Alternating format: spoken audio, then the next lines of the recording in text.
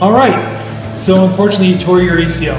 Let's talk about the ACL and what it is and what it actually does. There are 4 ligaments about the knee, and ligaments are actually pretty easy, but they confuse everybody. A ligament is just a band of tissue that connects a bone to another bone and goes across a joint. So it doesn't stretch, it doesn't contract, it doesn't move.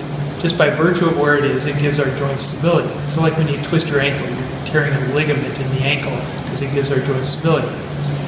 In the knee, there's 4 ligaments we talk about. The biggest one, and we'll try to show you this a little bit, on the inner side is the MCL. That's a good one to hurt because that usually heals up on its own. The smallest one is on the outer side called the LCL, or lateral collateral ligament. We don't hear so much about that because it's less likely to be hurt just based on the way our anatomy is put together.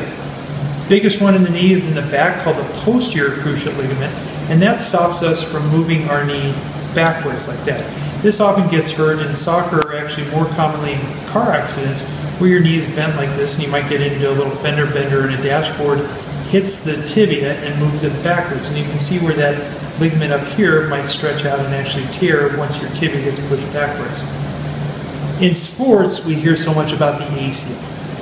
This is the ACL in the front, or in the center of the knee, right here.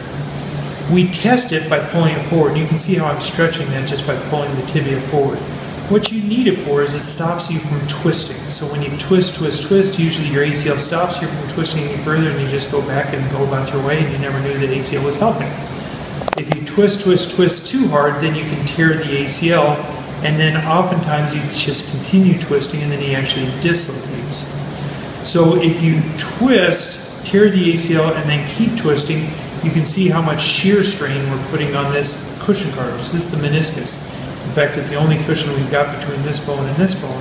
So if you twist and keep dislocating, you'll end up tearing that meniscus too, and then as it goes back in a joint, you get this consistent bone bruise on the end of the femur and the top of the tibia. So you twist, tear the ACL. If you keep twisting, you tear the meniscus, and then you relocate and push it back in. So the only reason we need the ACL is to protect the meniscus. The only reason we need the meniscus is to protect the joint surface. And if that meniscus isn't there, we have less cushion and the joint surface starts wearing down, we get arthritis. So sitting here, our ACL isn't doing anything. When we go twist, we're putting our meniscus at risk. If without the meniscus, we develop more arthritis. So the only reason we need an ACL is if we want to keep doing cutting, twisting type of sports. Unfortunately, once we've torn the ACL is one of those ligaments that just doesn't heal up on its own. So if you've torn your ACL, you're really down to 3 choices. You can live without an ACL and modify your lifestyle so you're not doing any twisting activities. You can live without an ACL, not modify your lifestyle, and just put up with an increased risk of doing damage to the meniscus. Doesn't mean everybody's going to tear up their meniscus, it just puts you at higher risk for that. Or you can get the ACL fixed.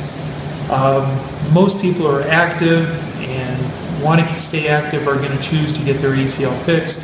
Unfortunately, most of the time we can't just repair the meniscus or the ACL. In fact, we can repair the ACL, but it tends to work about 50 or 60% of the time. When we replace the ACL, it works closer to 95% of the time. So it's kind of a no-brainer if you're going to go through all the rehabilitation.